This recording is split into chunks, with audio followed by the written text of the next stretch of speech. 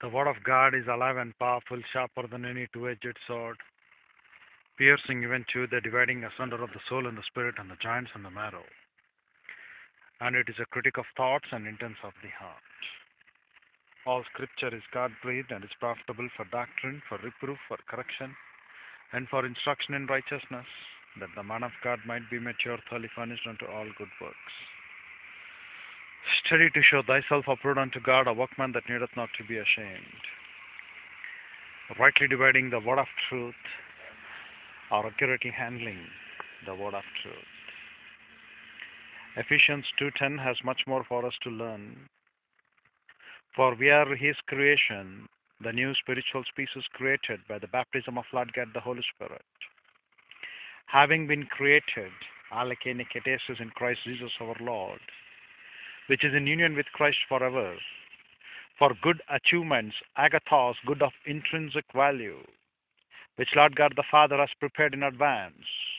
Before creation, he designed his protocol plan that we should walk by means of them. Dear brethren, this passage mentions for us union with Christ, intrinsically good achievements we need to acquire, and third, walking by means of those good achievements. Dear brethren, union with Christ enables the church age believers to utilize God's power in the divine dynasphere. That power of God executes the protocol plan of God so that our Lord God Almighty Himself is responsible for the spiritual achievements in the Christian's life. Therefore, many of the people should come to the point of realization it is the will of God that we should be. In eternity past, God prepared in advance His protocol plan, and the divine dynasphere was the means of executing this plan. The believer makes good decisions, but good gets all the credit for the supernatural results. The believer's consistent positive volition in obeying the mandates of the divine dynasphere becomes spiritual momentum. Momentum which includes understanding and using invisible assets, gaining a grace perspective, attaining successive stages of spiritual adulthood. All of these are intrinsically good achievements. But first, because God ordained them as integral parts of His protocol plan for the individual believer, and second, the divine power achieves them. Christian service is one experience of this spiritual momentum. Christian service itself cannot be called intrinsically good because believers can perform acts of Christian service from true or false motives.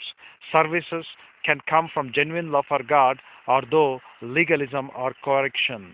It can even come from arrogance and self-promotion. This passage emphasizes that true service does not occur in a vacuum.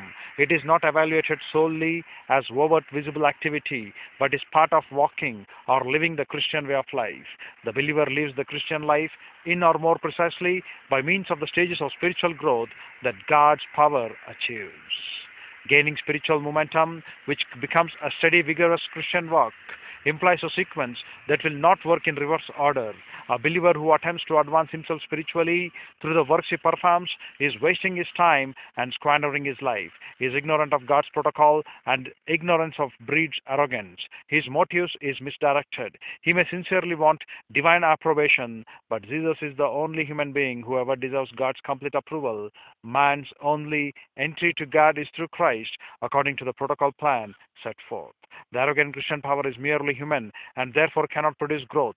Spiritual progress does not occur. He runs in vain and toils in vain. Philippians 2:16. He may impress himself and other Christians with his production, but at the judgment seat of Christ, this believer's Christian service will be condemned and destroyed as dead works. Hebrews 6:1, 9:14 in comparison with 1 Corinthians 3:11 through 15.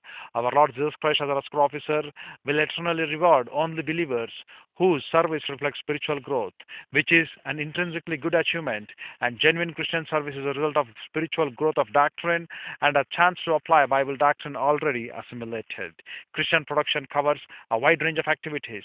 A partial list shows the different opportunities for legitimate service can appeal to different believers as they advance. Not all Christian service is alike.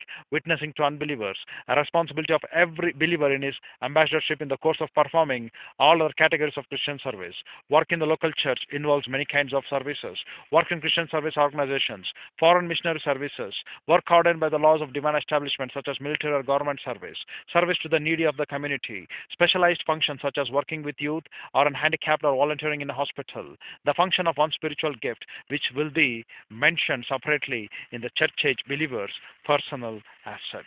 Dear brethren, the good of intrinsic value which we have to walk is of more great essential than just we think we are walking the Christian service. Our Lord said in Psalms 32:8, I will instruct thee and teach thee in the way which thou shalt go. I will guide thee with my eye. And that is what our Lord is quite responsible for the Christian's achievement in his life, provided he is in the fellowship, living in the fellowship, walking in the fellowship of Lord the Holy Spirit, and yielding the fruit of the fellowship.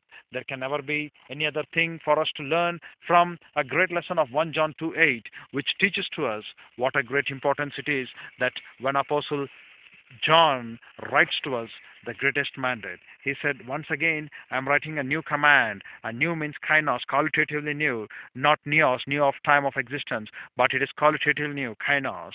I'm writing to you, which is the true, that is what which cannot lie, which doesn't know what is lies, which is true in him, that is our Christ, and in you, that the darkness is passing away, so that you should know that the darkness is passing away. Darkness is consequences of sin. When we miss the mark, unhappiness is produced, and that is what consequences of sin.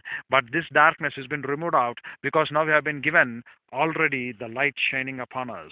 Already means which is existing whether though people do not notice it or not.